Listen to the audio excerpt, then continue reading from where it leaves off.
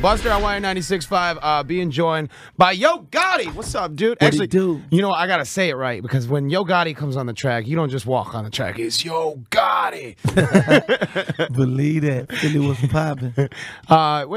Where does that rasp come from? Because I have a raspy voice myself, and you know, it might come from a couple Phillies over time. You know. Man, I don't know. I think it's just their pain and struggle. You know. Okay. I guess Yeah. That's what I'm gonna start telling people. Yeah, it come from the struggle. Yeah, it's a struggle. Feel my pain. Bitch.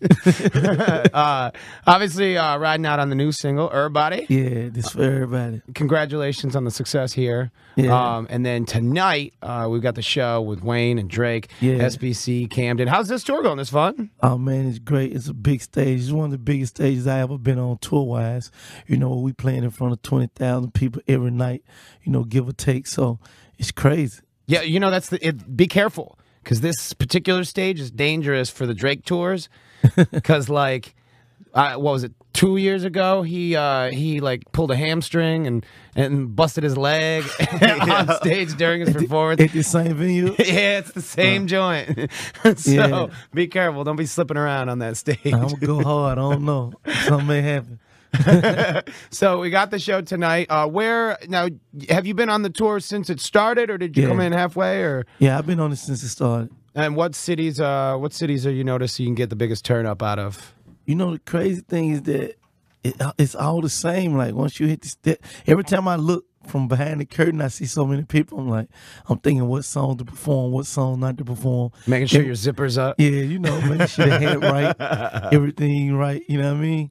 And then once I hit the stage, it's like, oh, they know what's going on. Yeah, you know what I'm saying? Right. And then word for word, they singing along with it. That's dope, man. Now you're a fellow Taurus, right? Yeah, I think we have the same birthday. Yeah, May 19th. Well, I'm 17. 17th. All right. Well, close enough. We can have a joint party. Yeah, let's turn up. Let's do something. When you talk like birthdays, what year of your life sticks out the most in Yo Gotti's life? Like if you think of the most significant birthday party of your childhood, everybody has that like party where you're like, damn, this was crazy. We got to go. Birthdays, man. I think when I bought my first Lamborghini for my birthday, I was like, okay. Yeah, that was it. Well, I had Michelangelo from the Ninja Turtles at my 5th birthday party, and that was cool. Getting that Lambo was something special to me, you know. All right. I always wanted it, you know. Yeah, I can imagine. Do you take that back around Memphis and the old hood? And yeah. You ride there? I'll be riding through my old hood, but I'm in my new whip. Yeah, motivation. We gotta motivate them. Yeah, that's cool. We gotta show them because I ain't never see it. I feel like I never seen them cars when I was in the hood out there. You know, so I got them. I feel like I got to show it to them so they know they can get one. Oh, yeah, it's like a message. Plus, like, I feel like, I don't know, you know, I didn't grow up rich or anything either. So sometimes I just buy shit because it's like, I can. Yeah, of course. That's what I'm saying. I tell people all the time, like, I knew what I was going to buy once I got my money. I ain't had to think about it. It was already spent. Yeah. I already knew. You know what I'm saying? Yeah. I mean, it's a little different for you and me. I'm looking at Jordans, but cool. That's good. Do you feel like any sort of section of the country, you know, with you, you know, being from the South, do you see any harder reaction in any section of the country? Like, do they mess with you more in the South because of that, or? Now, I think New York coming from the South is like if they rock with you in New York, it always was the hardest task. Yeah. But in today's time, it's like it's all you hear in New York is the South. So you're good. And it's not like it used to be. Like it used to be like, you know, back in the old East-West days, and you know the Source Awards, and you know East Coast ain't got love for Snoop Dogg and Dr. Dre. You know, like, I feel like there was a lot of that back then, but nowadays, like it's kind of it's just across the board, right? Yeah. As a fan, it's not as fun. I want you guys to start fighting again. I don't want to see nobody be friends. It's too peaceful. Yeah. Somebody got to die in this, Gotti. It's too peaceful. Yeah, I feel you know. So as you're coming up, you've been in the game now a few years, and you've been in the forefront a few years. You've obviously gotten to work with people where you're like, whoa, I get to work with this person, you know. But I guess this is a two-part question. One, where have there been those moments in your career where you've been like, damn, I'm in the studio with him? I went in the studio with Dr. Dre once. Yep. And it was like, yo, you know what I mean? Like, and it's Dre, you know what I'm saying? Yeah. And it was like very long time ago, you know what I mean? Nate Dogg had actually brought me in the studio with him. The one man. night. Rest in peace to Nate Dogg. He had the ill blunt raps too back in the day. So Nate Dogg. but it was a long time ago, like long time ago. Yeah, that has to be crazy too, sitting in there with Dre. Now it's so funny because like you talk to the audience and half of them don't even know what he's famous for anymore. Now it's like, oh, you mean the speakers guy? Yeah, Beats by Dre. Like the headphones guy? Yeah. It's crazy. Yeah, that is crazy. Right? Yeah. Yeah, exactly. That is crazy. So the second part of that question is, who are you still kind of like, man, I really want to get in the studio with this person? Kanye. Yay. Yeah. I feel like that's gotta be every rapper's dream, right? Yeah, Kanye I just feel like he's super creative, like He's the man. production-wise and artist-wise. So and I like to go outside the box sometimes to see what gets super creative, and I think he the person that Kanye stay outside the box. Yeah. He invented that, which I think is cool. And artists like Kanye, I like anytime an artist makes you think. You know, yeah. Anytime where they're like, it takes you out of your element when you're expecting one thing, and and I feel like Kanye is one of those artists where I call him like the equivalent to like when iPhone or Facebook does a new software update and people get pissed when they hear the new, they're like, oh, that's not Kanye. And then 6 months later, they're like, that's my shit. They're singing it. Yeah.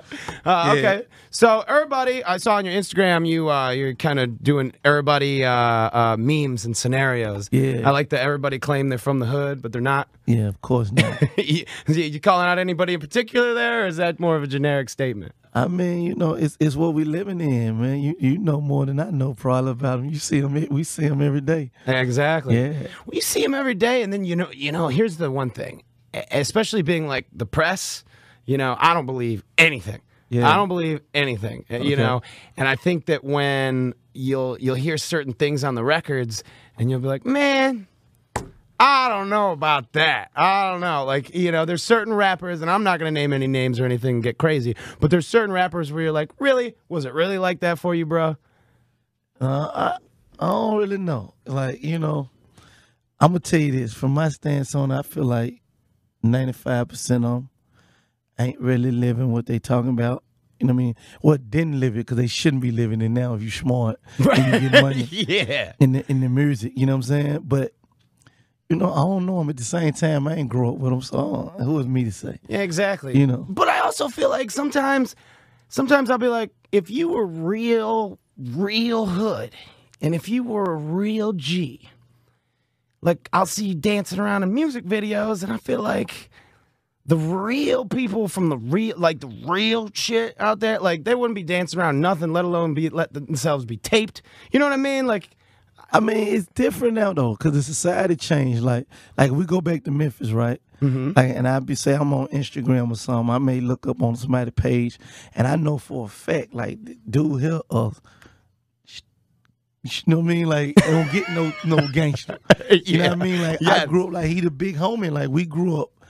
You know what I'm saying? And I look and I see him on Instagram, and it's funny though. It's weird because I'm a rapper now. Like, but you still a gangster. You know what I'm saying? You feel me? So like, yo, what you doing? You know what I'm saying? But it's the times we living in now. So like, everybody got them. You look up, your mama got Instagram, Facebook, killers, gangsters. Everybody got it.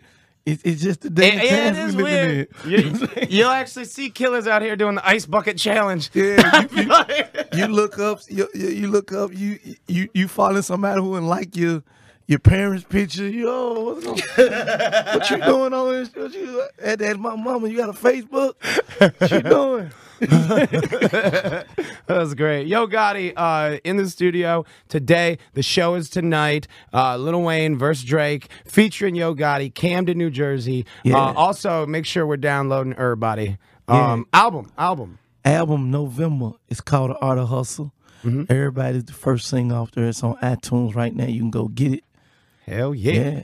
All right. What's up What's up with anything else after that? What are you bringing? Some clothes, some cartoons, some action figures? What you got? Well, you know my artist also, Snooty Wild. He had the Yayo record. Yeah, all I do. Yeah, he got a EP coming out September 23rd. You can pre-order that. He got a new single called "Made Me," featuring K Camp. Is growing.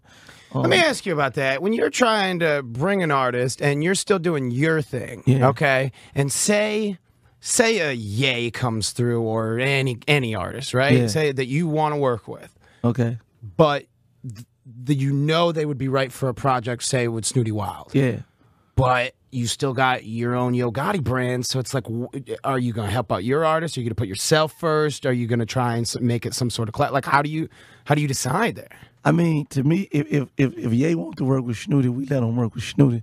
We don't block. We don't block nobody opportunity because at the end of the day, that's all me. Yeah, you still cake. If you work with Snooty, you work with me anyway. Okay. You get what I'm saying? Yeah, So 100. It's like, I'm talking about, I'm going to feel the same exact way if Snooty had a record with Kanye. I'm going to feel like I done one with him. Right. Guess what? I put Snooty in position to do that record with Kanye. So that's a spinoff of my vision and work. So we accomplished that. It's like Akon making that Lady Gaga money, son. Cool. Yeah. Well, Yo Gotti, thank you so much for coming by the Wire 96.5 studio. Tonight's the night. Make sure you download everybody. You the man, player. 100. Cool. I think it's just that pain and struggle, you know. Okay. I guess, you know. Yeah. That's what I'm going to start telling people. Yeah, come from the struggle. Yeah, it's a struggle. Feel my pain. Bitch. Obviously, riding out on the new single, Everybody. Yeah, this for everybody. Congratulations on the success here. Yeah. And then tonight, we've got the show with Wayne and Drake, SBC, Camden. How's this tour going? This fun? Oh, man, it's great. It's a big stage. It's one of the biggest stages I ever been on tour-wise. You know, we playing in front of 20,000 people every night, you know, give or take. So it's crazy. Yeah, you know, be careful, because this particular stage is dangerous for the Drake tours. Because, like, what was it, 2 years ago, he like pulled a hamstring and busted his leg. The thing is that it's all the same. Like, once you hit the step, every time I look from behind the curtain, I see so many people. I'm thinking what song to perform, what song not to perform. Making sure your zipper's up. Yeah, you know, making sure the head right, everything right, you know what I mean? And then once I hit the stage, it's like, oh, they know what's going on. Yeah. You know what I'm saying? Right. And then word for word, they singing along with it. That's dope, man. Now you're on stage during his performance. At the same venue? Yeah, it's the same joint. So be careful. Don't be slipping around on that stage. I'm going to go hard. I don't know. Something may happen. So we got the show tonight. Where now?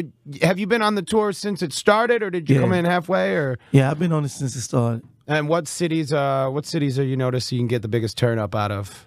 You know the crazy. Buster on Wire 96.5, being joined by Yo Gotti. What's up, dude? What Actually, do? You know, I got to say it right, because when Yo Gotti comes on the track, you don't just walk on the track. It's Yo Gotti. Believe that. Philly was popping. Where does that rasp come from? Because I have a raspy voice myself, and, you know, it might come from a couple Phillies over time. You know. Man, I don't know.